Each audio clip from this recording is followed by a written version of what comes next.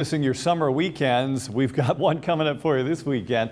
Tonight, just a few scattered clouds, nothing really to worry about. Tomorrow afternoon, temperatures will be well into the 80s. There could be a few pop-up showers during the afternoon, especially north of Allen County. But I think these rain chances are going to be very low. And as we get into the evening, anything that did form will basically fizzle out. The same can be said for Sunday. It looks like a couple of pop-up showers are possible in the afternoon, heat and humidity around 4 o'clock on.